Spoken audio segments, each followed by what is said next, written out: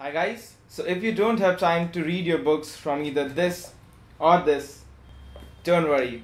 I'm Ashish from Guiding Tech, and in today's video I'm going to show you how you can download audiobooks onto your iPhone or an iPad and then listen to them on the go.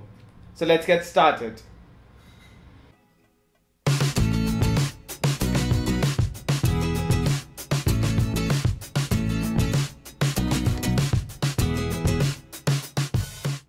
So to get started, let's go ahead and download the Bookmobile audiobook app for our iPhone. Now the app is free to use for 3 audiobooks on a span of 60 days, but you can go ahead and buy it for around $3 for the unlimited usage. Now once you have downloaded the book onto your iPhone, let's go ahead and sync some audiobooks to it. Now connect your iPhone to the iTunes and navigate to the app section. Here you'll find the list of all the apps that are installed on your phone. So go to the file sharing section and add the audio files of the book to the particular app.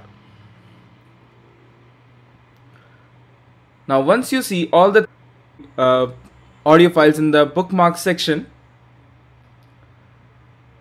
click on the sync button and wait for the files to sync to your device.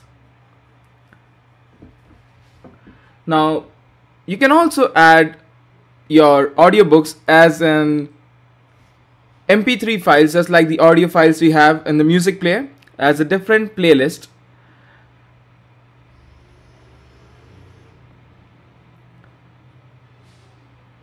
So as you can see that I am just adding these songs on my iTunes as different as a playlist, and once done, in the music section select the playlist that you want to sync and then click on the option done.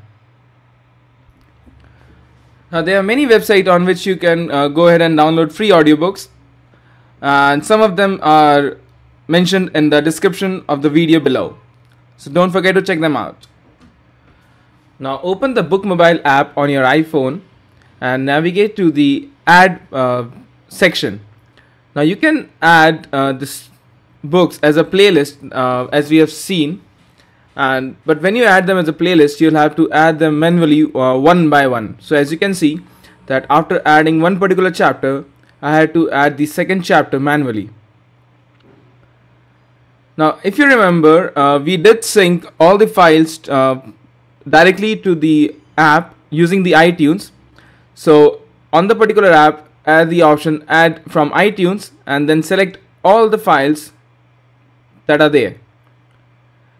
Now once you add them, you can add a title on the author description, and then simply go ahead and play these audiobooks and listen to them.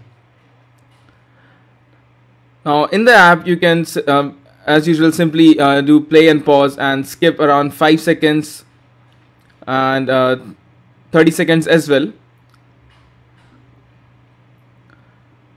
Now one good thing about the app is the bookmarks, the auto bookmark that it keeps when you perform any action, and then from the settings you can check the speed of the particular book reading. And here is the library on which all your audiobooks are there. So this was how you can listen to the audiobooks onto your iPhone. And as I always say, share, like and subscribe. Thank you for watching.